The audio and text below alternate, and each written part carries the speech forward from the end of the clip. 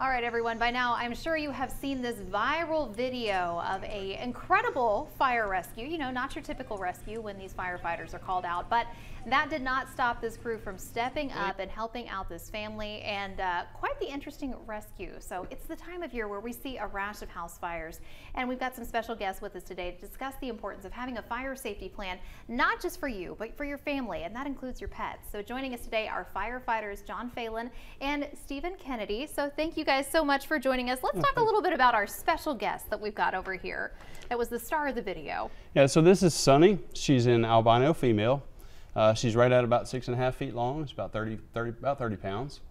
And yeah, we consider snakes part of our family, and we just appreciate all the other firefighters helping out and rescuing the snake. She is very cozy over there. She's very happy. So John, let's talk about what happened when you were called out to this. Did you have any idea that you were going to be pulling a boa constrictor out? It was the furthest thing from our mind. We got dispatched. We thought there was someone actually trapped in the house. So we're going full tilt to get there. We arrive, flames showing, and find out the house was clear, but our captain was inside. He found the snake, and snakes are members of the family. So as he's coming out the window, you kind of got to step up and just wing it. So she came out the window, but you can see in the video, immediately turn around. I didn't know what to do from you there. go, oh no, what do I do? What do I do with my hands? I would be in the same boat. I'd be like, oh no, you want me to take this? What are we supposed to do? Now, luckily, with you being a firefighter and being an expert of making sure that all of our reptile friends are kept healthy and safe, you are a perfect fit, right? Exactly. Yeah, I'm a firefighter, advanced EMT also. I've done a lot of training out there at District 4, and they have me on speed dial, so they called me out and I rushed out. It's amazing. So. And I'm so glad that you are on hand to do things like this, because John, people like us, we go, what? Yep. How do we do this? Yep, I'm good. Well, while we've got you here, it's the time of year where we see a lot of people having space heaters or trying to heat their homes, especially as we're going into these colder temps. What kind of fire safety tips would you give them for, not just us, but also for your pets, furry or not furry? The biggest thing is not overloading your outlets, following your proper amperage and not stacking stuff with space heaters and different things like that. And then having a plan, knowing what you're going to do if something were to happen.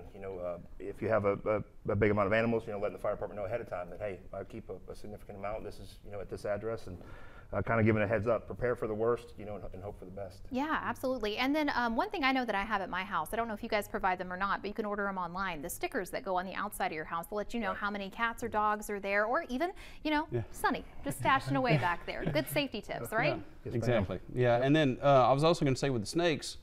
I'm sorry, Sunny's got me all distracted. Yeah, with the snakes, you are supposed to have special permits here in Caddo Parish and in Louisiana. And so, certain like wildlife and fisheries and animal control are supposed to know what you have beforehand. And then, some of the stickers are a great idea, but, if you have exotic animals, make sure you get the kinds where you can write in, not just check off the dogs and cats. Some of them, have specific things on there and they don't have room for exotic pets. So just make sure you get something and like he said, have a pre-plan and make sure everybody knows beforehand in case anything happens. Yeah, some great information there. Now, looking at the video that we just played, Sunny looked like she had some minor burns, maybe just a little smoke damage, but she looks like she's doing really well. She looks great. That's what we thought when we originally pulled her out.